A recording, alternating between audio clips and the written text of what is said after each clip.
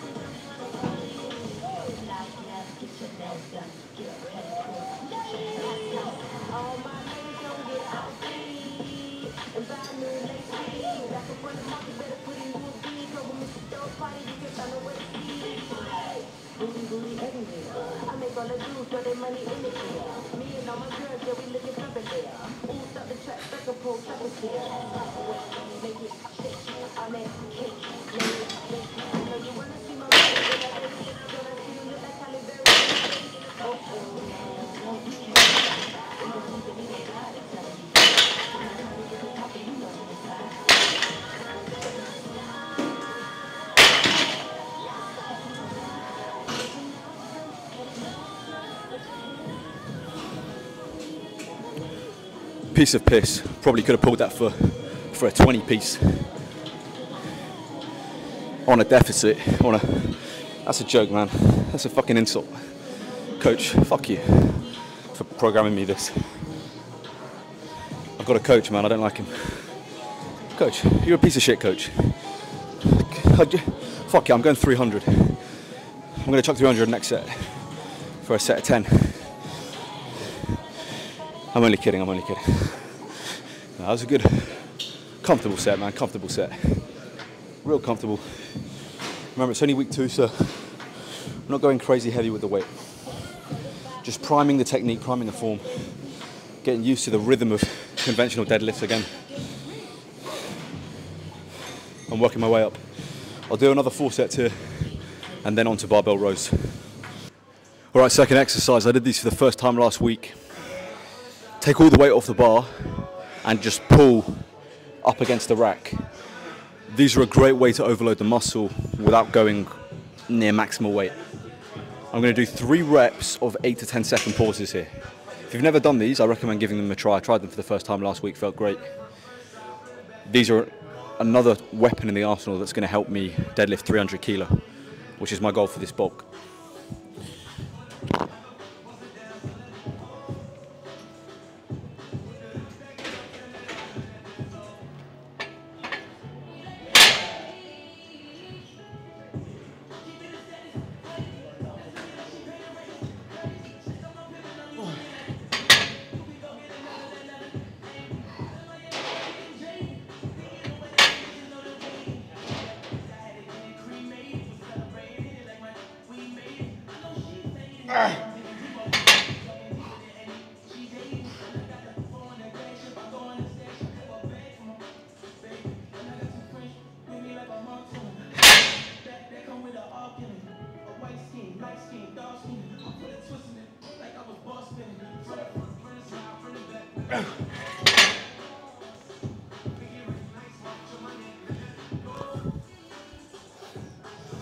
Crazy time under tension.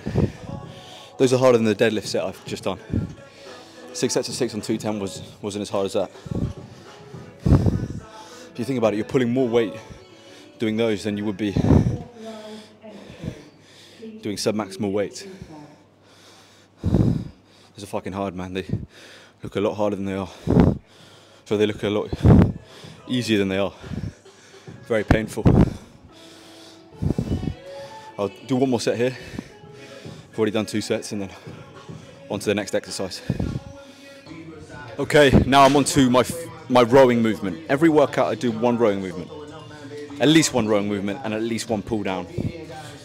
This block, I've just started this block, second week on the block with the new block on this bulk. This block, I'm doing typical barbell rows with very good form, slight pause at the top and a 2-second negative. Last block I did seal rows as my main rowing movement. This block is barbell rows. For me, barbell rows, great exercise for thickness, for building the back, for building a real thick, dense, I don't know if dense is the right word, but real thickness. You look at all the great bodybuilders, Ronnie Coleman, Jay Cutler, they did heavy fucking rows, man. They would load up the row and do like 405, at least 405. Ronnie Coleman did like 600-pound rows. I'm not quite doing 600 pounds here. I'm doing, I'm going a little bit lighter. Like I'm only doing 90 kilo, but really focusing on the form and the contraction at the top, slight pause at the top. I could probably load up 120, 140 kilo here and swing it with a bit of body English, but I'm going a bit lighter, 90 kilo, and really focusing on perfecting the technique and the execution. I'm going to do 3 sets of 12 here on 90 keys.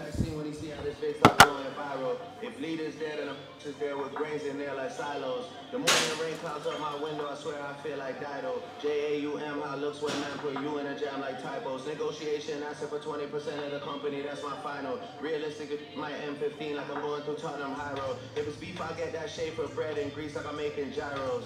Or I'm making gyros.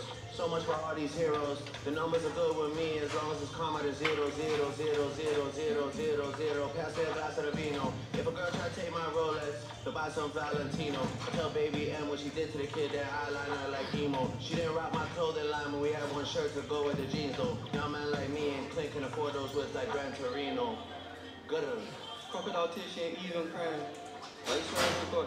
You don't even believe in Christ. What you saying, what are you for? You ain't been on your team, you been eating swine. No, I ain't a man of your dreams. Now you wish that you stayed with your previous guy. It used to be 3.5. Now I can sell out the O2 Arena twice. But ask what the feel looks like. Don't believe all the media hype. Like 80% of these people lying. Who can ask when I need advice? I gotta work hard, this new provides. Even white piece with a feature. Look, what goes up must come down. So when you're in the aircraft, temper the landing, I did everything that I could. Really feeling those, great contraction. Getting that mind to muscle. Every exercise, man. It's not just about moving weight, it's about mind to muscle. Connect with the movement. If you can't connect with the movement, and really get your mind inside those muscle fibers, probably going too fucking heavy. Drop the weight and focus on moving the weight in a way that adheres to muscle growth. Anyone can move a weight point A to B. How many guys can do it in such a fashion that it delivers muscle growth and it tears those fibers? That's what we want here, guys. Right, see you at the next exercise. Last exercise, gonna go for a neutral grip machine pull down. I did these last week. I've got pain in my left shoulder. I explained that last week. I've still got pain there from seal rows on the last block. When I couldn't re-rack it properly, it pulled down on my left shoulder and I got a slight bit of pain there. Not an injury, I don't want to call it an injury, I don't call it that.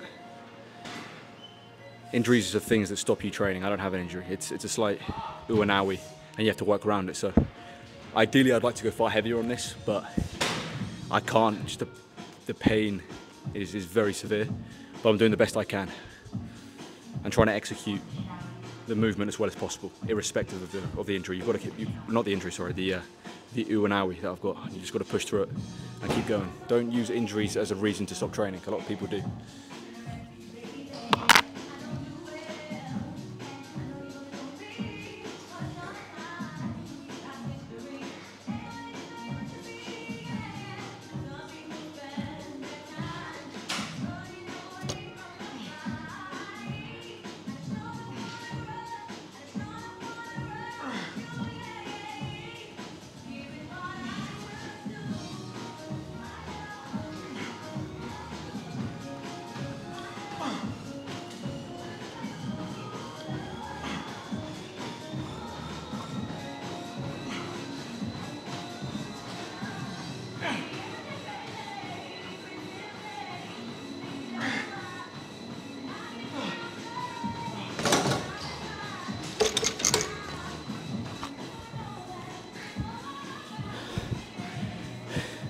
All right, that's the workout, guys. Another tough day in the yard.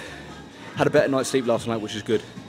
On Monday, yesterday, didn't have a good night's sleep before, so my chest session yesterday really suffered, but still got it done. Having a good night's sleep really helps. Really got to get my sleeping in order